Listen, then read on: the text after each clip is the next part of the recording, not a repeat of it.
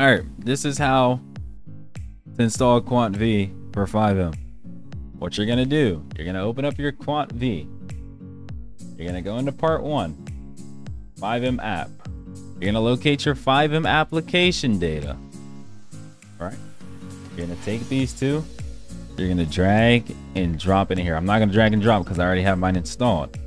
But once you do that, you should see these two, this one, and what's the other one? Oh yeah, you should see this. Okay, you should see this QuantV RPF installed. If you have that installed, if it's there, you have installed QuantV. Okay. You want to take your plugins, same thing.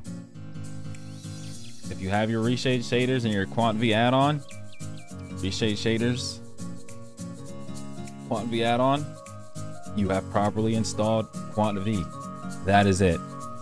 Anything else, like if you go back to part 2, these are all, if you don't know which one to pick out of here, just pick the default one. Oops. That one's gonna go in your mods folder as well.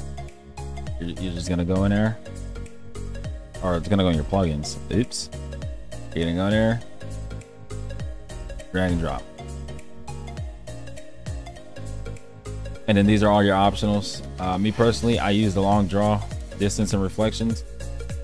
If you can handle it, go ahead and install it. If not, don't install it. But once again, all these options are to your preference. So that is how you install QuantV.